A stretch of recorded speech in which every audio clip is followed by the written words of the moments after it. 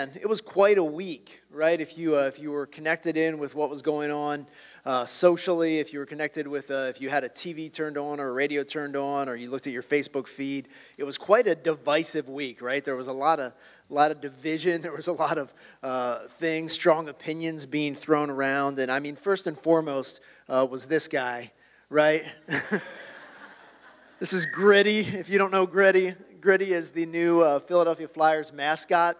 And when he was announced this week, the universal reaction was kind of like, hey, somebody should lose their job. This is like the worst mascot ever.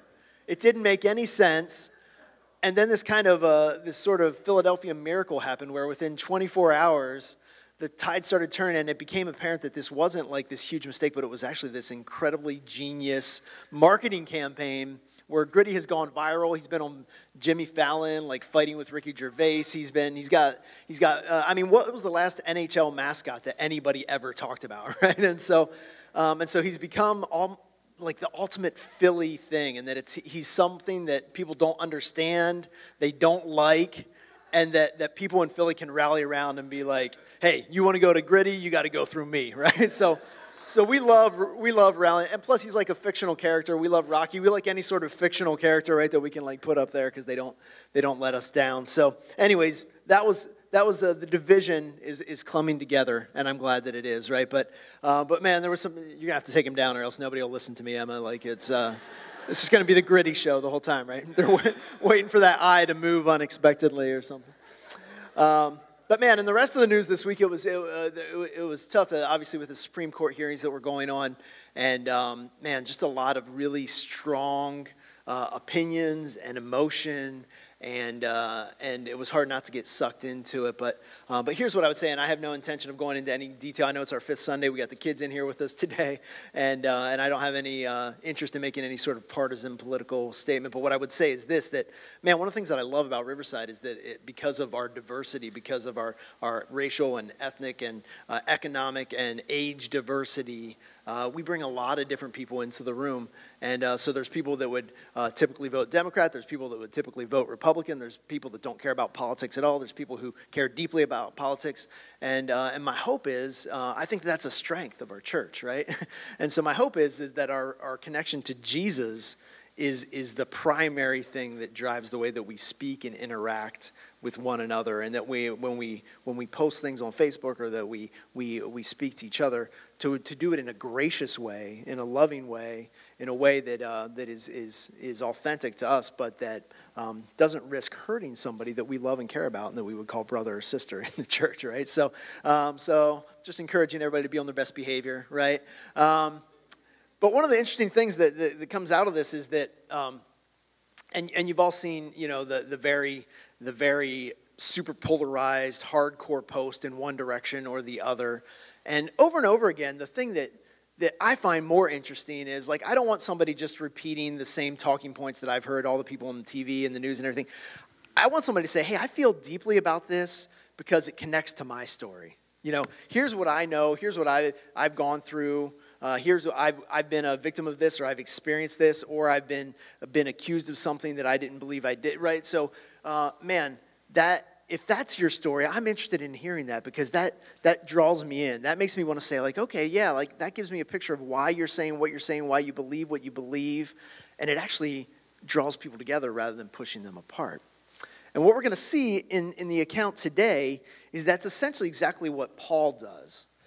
Paul is in this situation where he's given an opportunity to speak and to defend himself. And rather than defending himself, he essentially seeks to build bridges and to bring people into a relationship with Christ as he's experienced. And so I'm hopeful that this will be really helpful, practically helpful for each of us today as we think about, hey, in my life, I'm going to have an opportunity to share my story.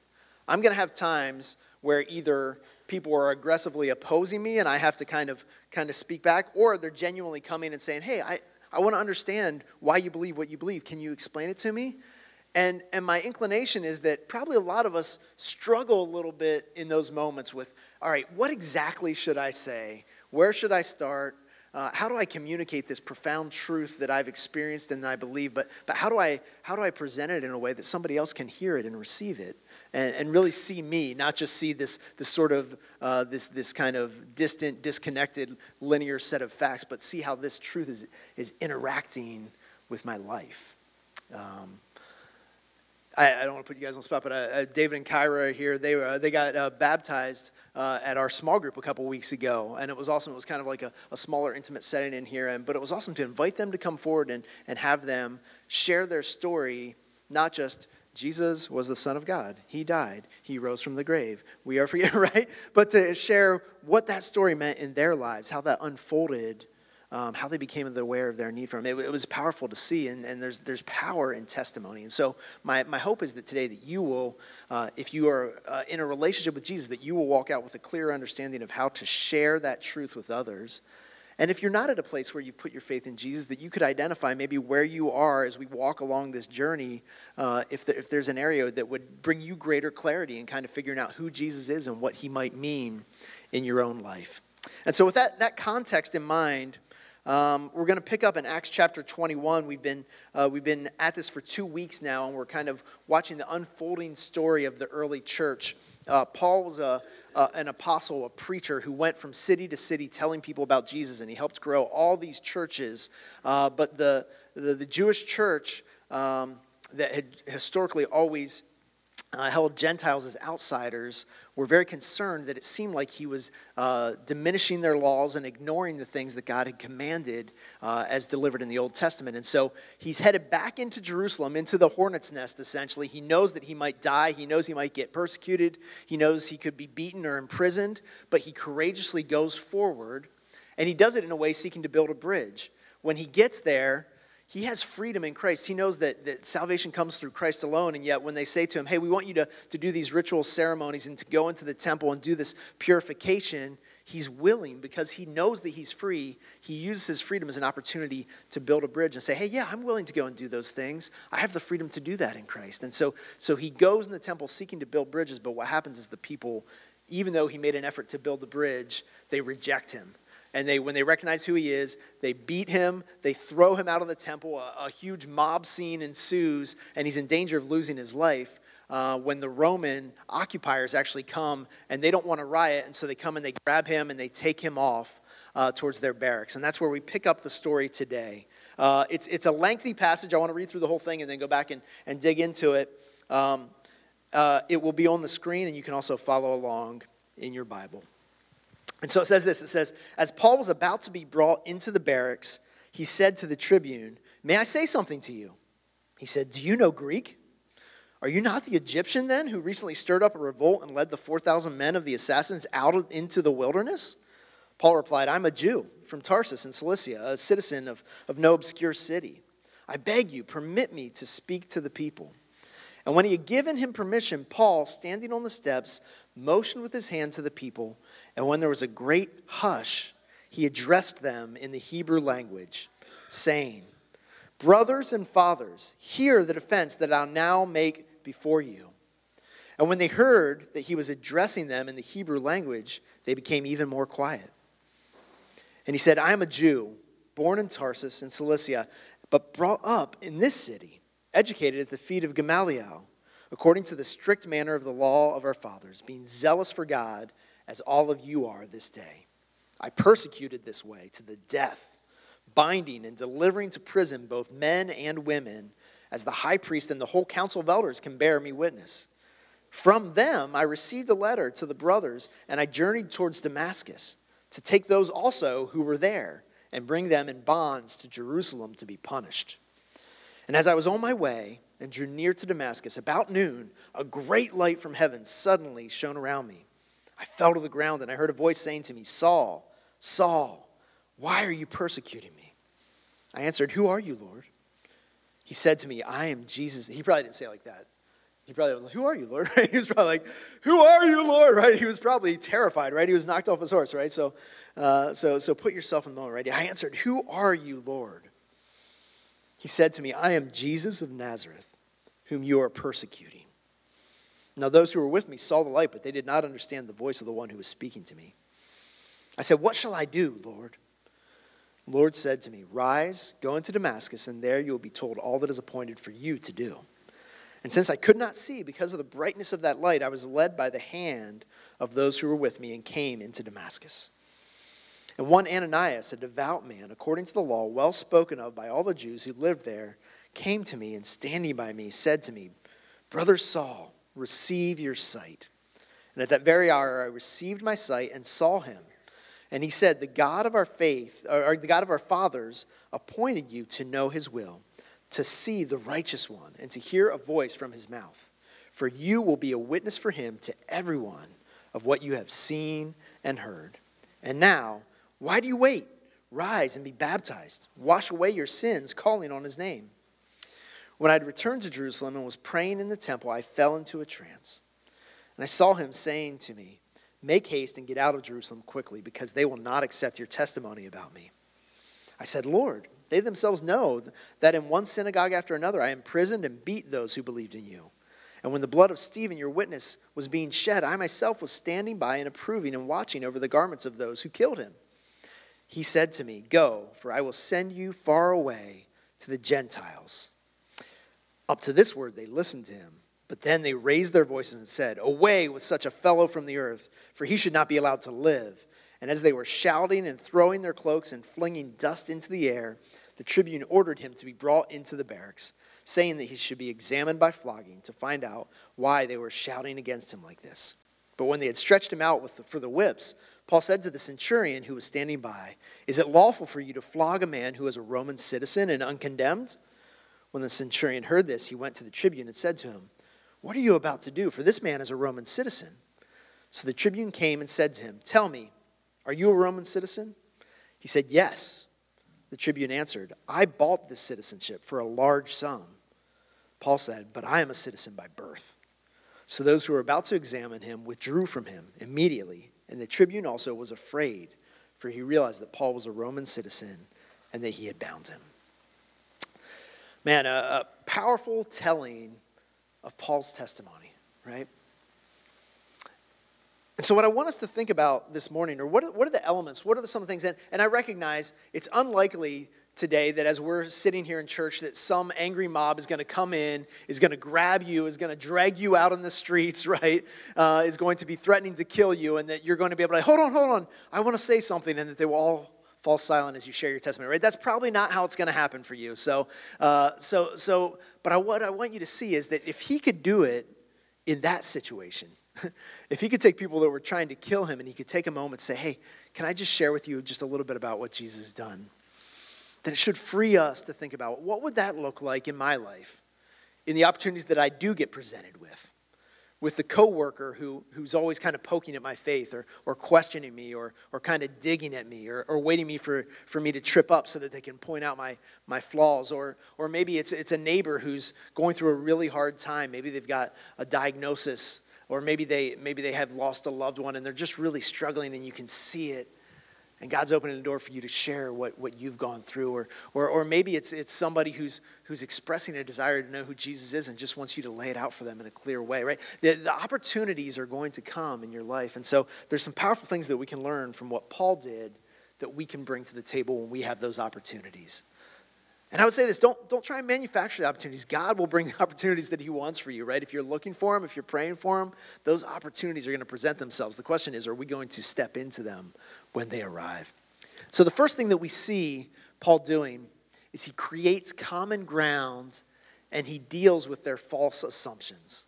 And he's got a lot of work to do here, right? There's not a lot of common ground in the moment for the person who's being dragged out by the mob and stoned and within an inch of his losing his own life, right? That it's hard to build a bridge with those that are persecuting you, and yet we see him do this in a powerful way. First, he does it by language, right? He speaks in a language that they can understand, and so he begins by going to the Roman tribune, and he speaks to him in Greek. And that communicates, that gives him the privilege of being able to interact with him and ultimately to have the right to be able to speak, right? But then as soon as he stands up to speak to the crowd, he doesn't speak to them in Greek. He speaks to them in Hebrew, in their native language. It communicates, hey, I'm one of you. I have an opportunity. You should listen to me. Like this should buy me a little bit of credibility with you. They accused him of being this Egyptian who led 4,000 assassins out into the desert. This group was called the Sicarii, which meant dagger men. And it was like they would go through and they would find those that were collaborating with the Roman Empire, like tax collectors, and they would go with knives in their robes, and they would go up into the marketplace and they would just take them out, right? They were these vicious men. And so that's who they thought Paul was. He thought he was the leader of this group. Have you ever been falsely accused of something, right? Probably not of being an assassin. If you're going to be falsely accused, that's kind of a cool thing to be accused of, right?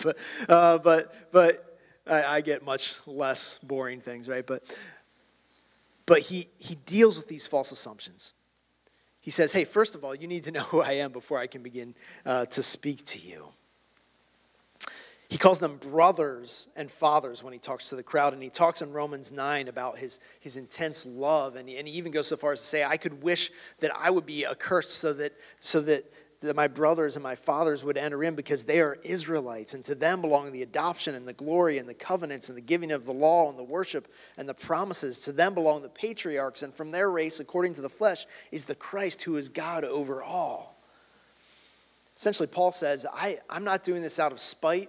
I've never been opposed to you. I love you, and if I could find a way to give you the salvation that I have, I would do it.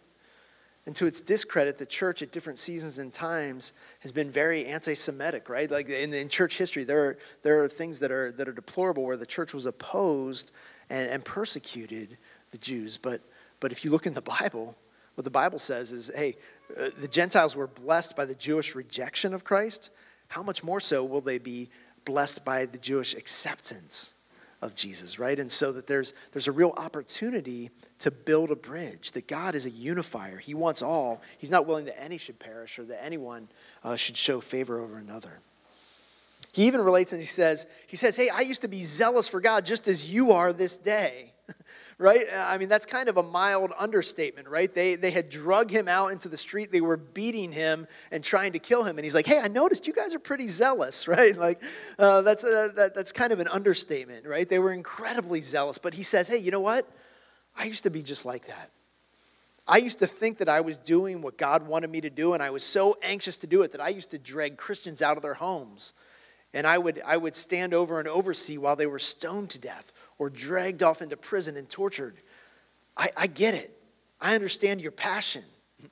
I understand that you think that you're doing what's right before God, but I used to think that too. Right? So he's not accusing them.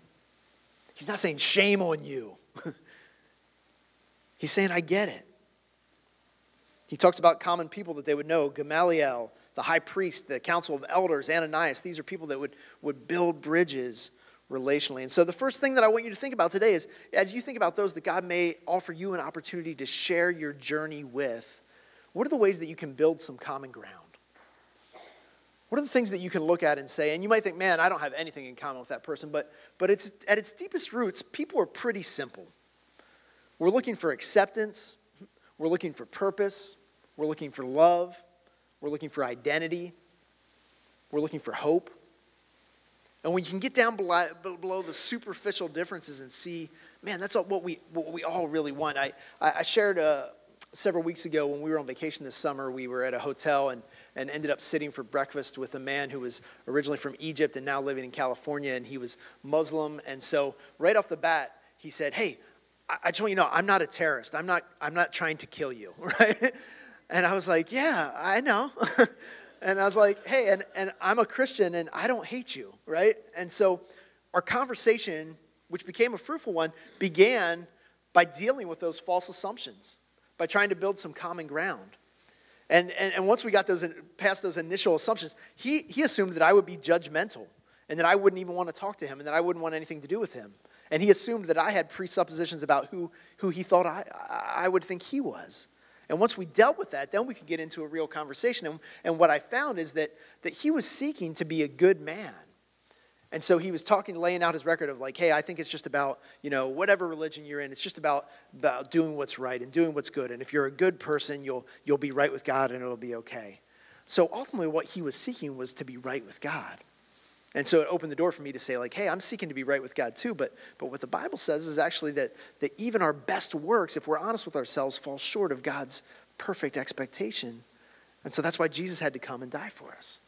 And so we were able to build the common ground of we both wanted to be right with God. And that enabled us to go forward and to have a conversation.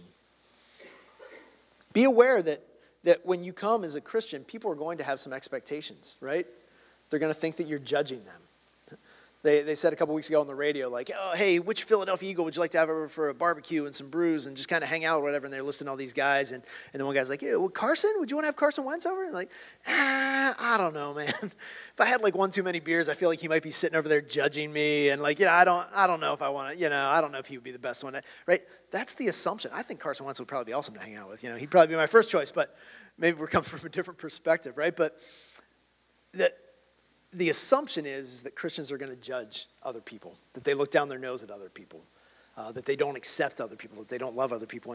And for the people in this room that I know that's not who you are. And so you've got to understand, like, maybe I've got to overcome that. Maybe I've got to demonstrate to them that I'm not judging them before I can begin to have a meaningful conversation with them. So we begin by building bridges. The second thing that we see is that he speaks about how he pursued his own righteousness, how he pursued righteousness on his own. He said, hey, I was very zealous for God. I wanted to please God. I wanted to be righteous before God. And so what I believed that meant was rooting out this false belief called Christianity, the way. I wanted to end it. I wanted to snuff it out. And so I went from town to town, rounding up all the people that were followers of Jesus and dragging them off to prison because I believed that's how God would approve of me. That's what I believed would make me right in his eyes. But I was wrong about that. Right? He was pursuing his own righteousness. Now, if you grew up in church, you're likely to have a set of religious and moralistic sort of rules that help you to feel like you're right with God. Right? So, hey, if I go to church every Sunday, and if I say prayers, if I give a certain amount of money to the church or to charity, if I do these things, then I feel like I'm right with God. If I take the Lord's Supper, as we're going to today, that makes me feel like I'm right because I've done this ceremony, this act, this ritual. If you come from a non-religious background, if you didn't grow up in a church, if you didn't grow up in any sort of religious community, then your righteousness is more likely to be derived from your own set of moral standards. Hey, I don't judge other people. I live and let live. I love and I accept everyone. That's what makes me righteous. That's what makes me a good person. Or my accomplishments. I've made a name for myself. Hey, I did this. I built my own business. I made this much money. I accomplished this thing. I graduated from this place. I built a resume and a reputation for myself. And we're all seeking to establish our righteousness in one way or another. We just have different sets of things that we measure it by. And so you have to be honest with that. Are you willing to be honest with yourself? Can you see how you were failing to attain righteousness in your own ways? If this isn't part of your testimony, then it might be possible that we've identified exactly where you're at in the journey, right? You've been around Jesus, you've heard about Jesus, you've understood what the gospel says, but you haven't yet come to the fact that you're insufficient to do it in your own strength. That the righteousness you've been trying to build in your own life is not good enough. And a lot of times what leads you to that realization is a great failure. That's what it was in my own life, right? I grew up in a Christian home. By the grace of God, my parents taught me, and I, by my own estimation, I was doing really good of keeping the rules, of being a good person, of being righteous before God. And I was also building a resume of success. I was a straight A student, and I graduated really high in my class, and I went to college, and I was a star athlete, and life kind of came easy. I did a lot of things really well, and it wasn't until 2 years out of college when I didn't have any sort of career job. I was basically just taking any job I could to kind of make money to get by. And I had an accident, and I lied about how it happened, and my moral record was crushed. And everything that I had relied on to say Ezra is a good person was removed. and then God was like, okay, now you're at a place where we can start rebuilding on the right foundation. If you recognize that your own righteousness is not sufficient, then you're prepared to receive the righteousness that I want to give to you. Have you had that experience? Have you reached that place? Or is your testimony more along the lines of like, hey, I was like a pretty talented part of the draft class coming out, and Jesus was really lucky that he drafted me onto his team because I brought a lot to the table, and I jumped over to Team Jesus, and now like the two of us, we're crushing it, right? Like if that's how you think about your Christian journey, maybe you need to do some introspection and reevaluate your own righteousness. We sang a variation of the song Amazing Grace this morning. It was written by a guy named John Newton. John Newton was actually the captain of a slave trading ship. And on his tombstone, these are the words that he wrote to be put on his tombstone. John Newton, clerk, once an infidel and libertine, a servant of slaves in Africa, was by the rich mercy of our Lord and Savior Jesus Christ preserved, restored, pardoned, and appointed to preach the faith he had long labored to destroy. Those are the words of a man who understands himself and can write Amazing Grace, how sweet the sound that saved a wretch like me. If we don't understand our need for Jesus, we're not going to understand everything that he gives to us. And so if you're the hero of your own testimony, then you're essentially saying, hey, I'm up here and you're down here. You should come up to where I am because it's great. You're going to have to work hard, but if you can get up here, man, it's pretty awesome, right? That's not a testimony that will win people. That's not a testimony that will convince people. That's not a testimony that will speak to people. Because deep down, we're all aware of our brokenness, if we're willing to be honest with ourselves. The third thing that he shares is how he came to know Jesus. And I say that specifically because it wasn't how he became aware of Jesus. It wasn't how he came near to Jesus. It wasn't how he heard about Jesus. It wasn't how he was introduced to Jesus. Because Saul certainly would have been aware of the man Jesus. It's possible their paths crossed during Jesus' ministry. He certainly was aware of his teachings and his followers. And so Saul knew a lot of facts and information about Jesus, but he did not know Jesus. And it wasn't until Jesus appeared to him and spoke to him that his life was completely transformed. How did you come to know Jesus? Have you had a moment of knowledge of him where you just became aware in a powerful way that he is exactly who the Bible says he is, in a way that you couldn't deny it, in the way that you knew it was true? Was it in a sermon? Was it reading a book? Was it reading the Bible? Was it a discipleship or in a small group Bible study? Was it in a dark moment of deep trial? In a moment of struggle? In a moment of weakness and brokenness? Was it in a moment of total failure? What was it? Is there something in your story that could say, man, I came to realize that Jesus is exactly who he said he did? Not everybody's story is as dramatic as Paul's. In fact, almost no story is, right? He was opposed. He was an enemy of Jesus. He was persecuting Jesus' followers. Jesus appeared to him and said, hey, you're persecuting me. Knock it off. And he becomes one of his most faithful followers. But in that story, we see what the Bible says is all of our story. The Bible says that we were enemies of Christ and he died for us. The Bible says that we were dead in our sins and Jesus made us come alive.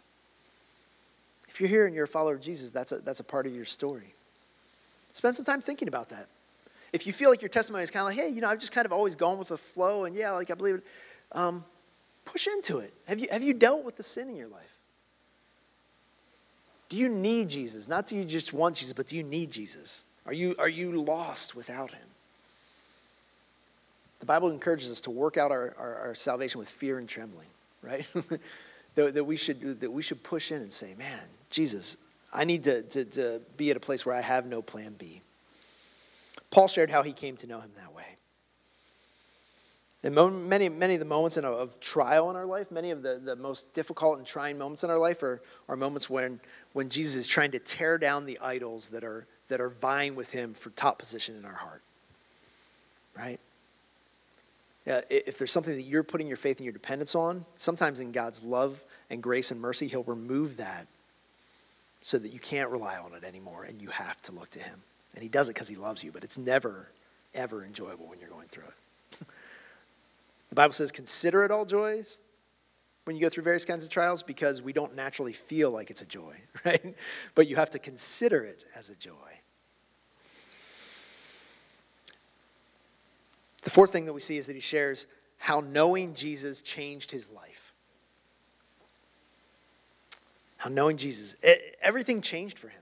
He was set on a completely different course, right? He had a new task. He had a new purpose. He had a new identity. Jesus said, you are now a witness for me to everyone. That's your job. That's your purpose. That's your task. And he set out to do it.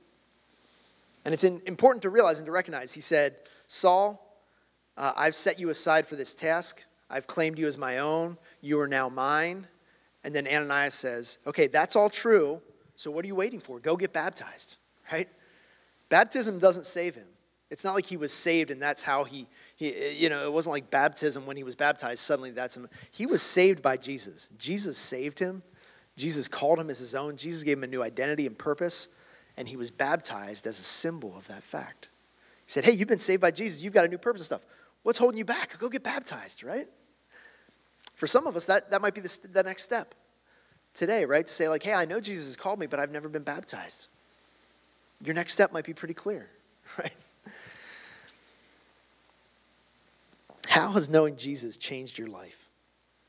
Did it give you a new purpose, a new identity, new values, a new view of sin? Have your love and empathy changed? Do you notice the fruits of the Spirit growing in your life in a way that weren't there before? By God's grace, I'm in this process of sanctification where I can see a difference between who I was and who I am. I'm not perfect, and I got a long way to go, right? But I used to have a much shorter temper. I used to be much more proud. I used to have a much more high opinion of myself. I used to get angry really quickly. And by the grace of God and the work of the Holy Spirit, I can see those things being removed. And it's not because I'm working hard at it and getting it. It's as my love for Jesus and the Holy Spirit come in and take over territory in my heart, those other things just get pushed out. They just get pushed to the side. It's the work of God in me. What does that look like for you? How's your life different because you follow Jesus? What's changed? Because that's what people want to know, right? If somebody says, hey, I just started this new exercise program, it's awesome, I'm doing this, here's the facts, I get up at this time, I do these. Ultimately, you're going to be like, okay, so what's different? Did you lose weight? Do you have more muscle? Do you have more, are you healthier? Do you feel better? Do you have more? If none of those things are true, I don't care what you were doing, right? People want to know, does it make a difference? And then he comes to a part where he shares a hard truth. And ultimately, when we're sharing Jesus with people, when we're sharing it's love, it's hope, it's an invitation. But if it's only ever that, if it's only, man, God loves you, he just wants you to come to him, and we never get to the point of saying, and he has a righteous standard that he holds us to, and it's revealed in the Bible. And so ultimately, if you're following Jesus, it's going to lead you to the Bible. Are you willing to share what's hard? They weren't offended by anything that he was saying until he got to the part where he said that God sent him to the Gentiles. As soon as they heard the word Gentiles, they were triggered, right?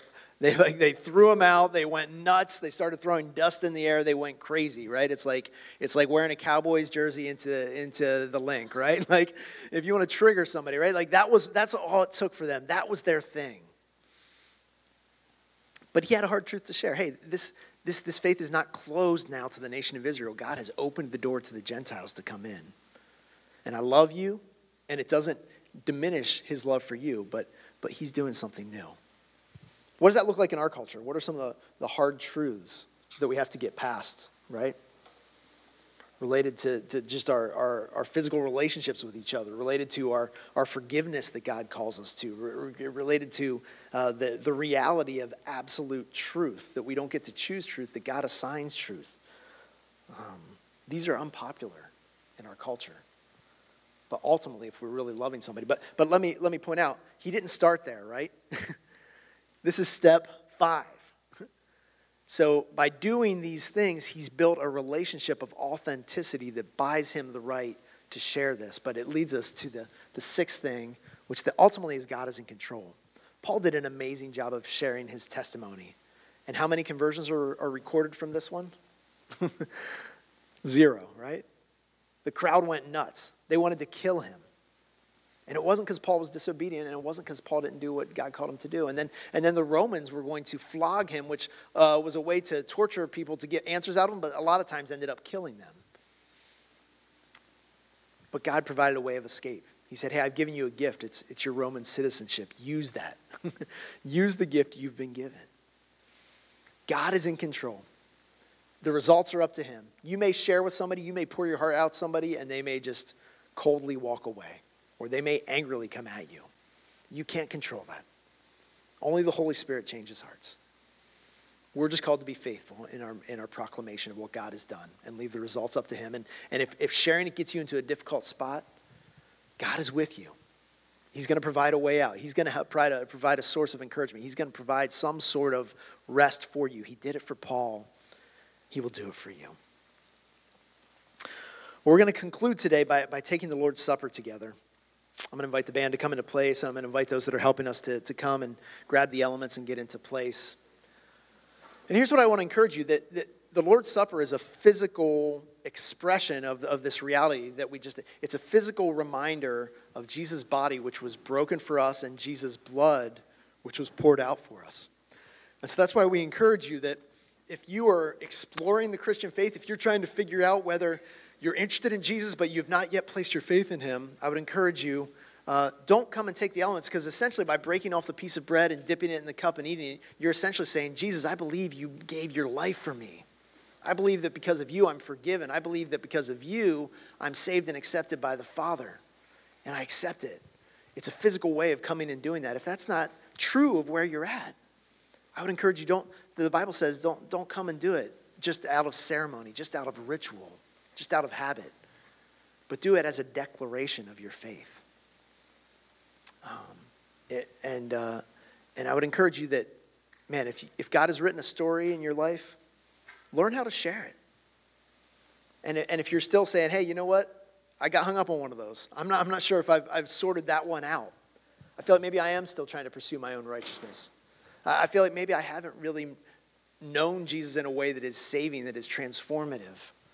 Pray about that. It says, knock and the door will be opened. Ask and he will come in. Pray today. Say, Jesus, I want this. I want what he's talking about. I want it today. And today could be your day where you enter into salvation. Let's do this. I'm going to invite you to stand. I'm going to pray over us. Take a few moments at your seat. Reflect. If there's things in your life that you need to repent of or ask for forgiveness, pray, ask the Lord, and then when you're ready, you may come and you may take the elements. And our band is going to lead us in worship while we're doing this, and then you can join in worship. But join me in a word of prayer. Father, we thank you for today. We thank you for Paul's example, his courageous example of being willing to share the truth, to take the opportunity, even in a maddened crowd that was trying to take his life, that his love for them was so great that he wanted to stop and save some if he could by sharing the truth. God, I know you have appointments ordained for us. I pray this week that you will give each of us, that you will open doors for us to share our story, and that when that moment comes, that we would share in this way that Paul laid out, that he showed us a pathway, a way of building relationship and sharing truth in a way that draws people in. I pray that we would follow that example and trust you to do what only you can do to change people's hearts. I pray this in Jesus' name. Amen. Take a moment and reflect, and when you're ready, you may come and take the Lord's Supper.